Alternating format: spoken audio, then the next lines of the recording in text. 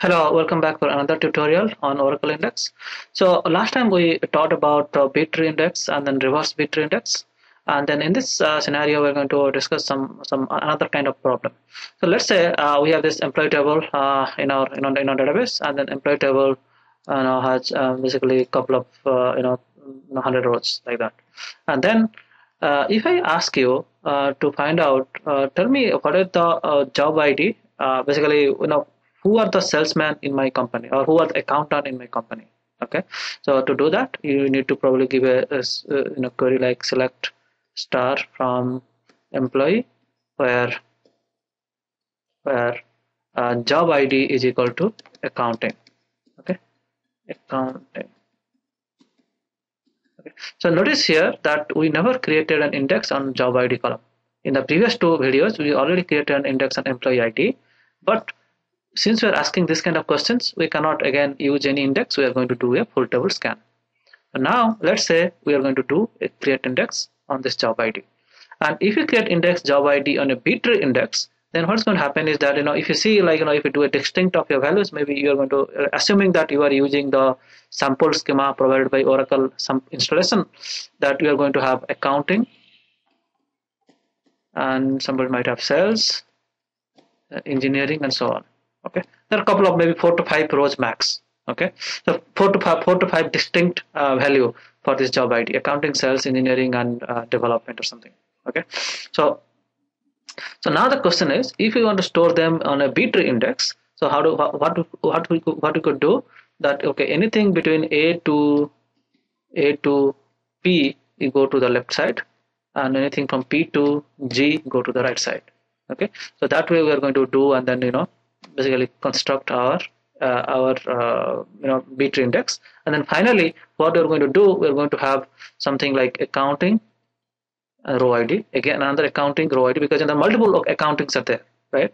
So what we are doing here, if you store this thing, if you can create an index like that, and not a problem. But if you create an index like that, what you are doing is you are repeating this accounting multiple times with different row IDs. Okay, and also if I ask you another question, what is job ID is in accounting or in sales? Okay, I put some more condition here, right? So basically in that case, this B-tree index may not be a good implementation. Okay, and so I hope you understand the problem of implementing this kind of basically a scenario where we have where we have repeating values. Okay, where repeating values, B-tree index may not be a good idea. To Oracle gives you another type of index called Bitmap index. Okay, so Bitmap index is basically the way to solve this problem. So let's try to analyze what is Bitmap index. In a Bitmap index is a two-dimensional array in one column. Okay, so let's say this is a two-dimensional array. So I'm going to draw like this, a two-dimensional array. In whatever the distinct value of this job ID, like accounting, and then let's say another thing is called sales,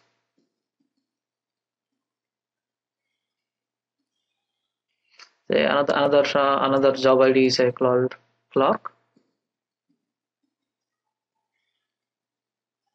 Okay, so a two-dimensional array. So basically let's have this thing accounting, sales, clerk, and another, say for sake of completing this table, let's say called engineering.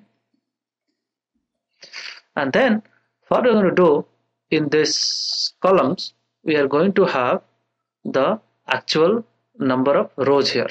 So let's say this table, the employee table, whatever I'm doing, has 100 rows. Then 1, 2, 3, 4, up to 100. Is it clear? So this is how I'm going to clear. So now what I'm going to keep here, either a 0 or a 1.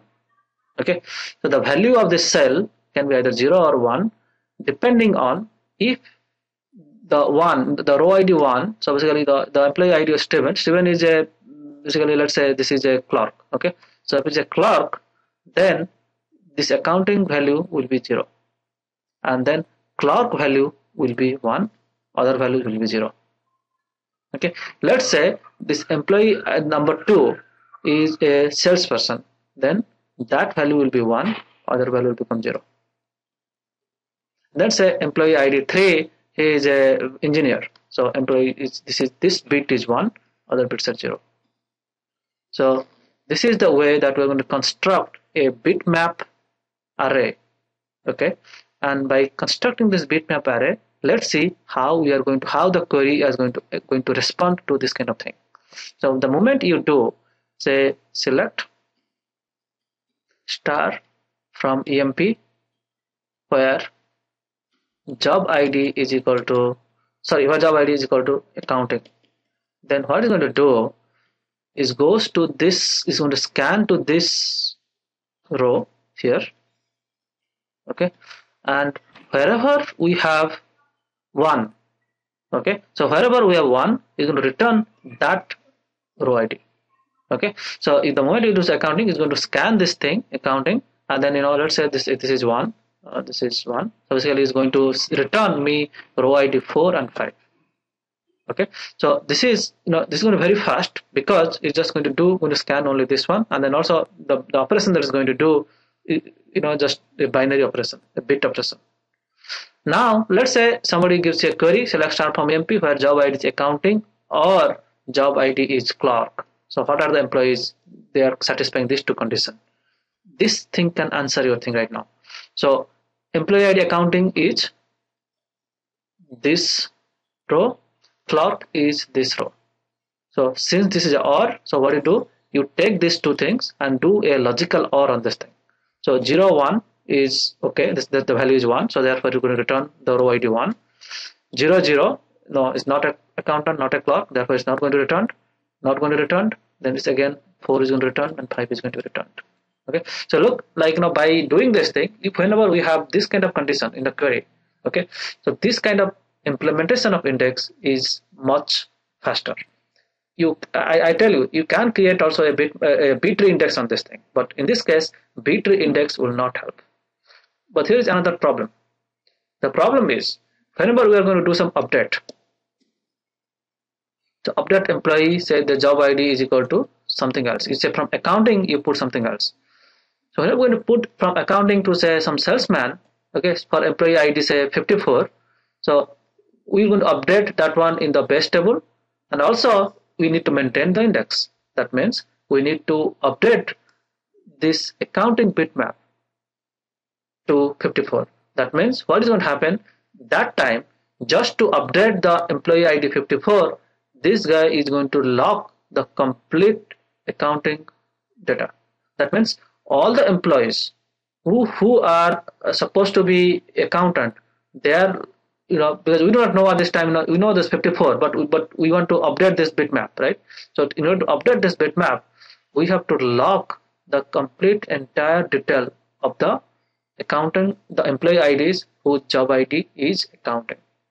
Okay, so that is a big problem whenever you have a old TV system where we are trying to do some update, delete, and those kind of things. If you are doing, then definitely bitmap index is probably not the right way to implement your thing.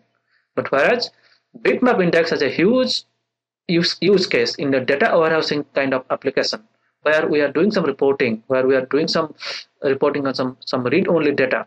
So that is a way that if you do a bitmap index, in that case, it's going to it's going to improve your query, like a humongous way.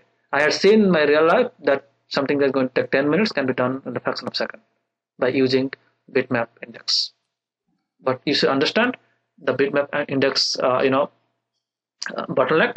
And also another thing, that if you want to know, you cannot operate in inequality operators. Like, so for example, if you want to select star from MP where job ID is greater than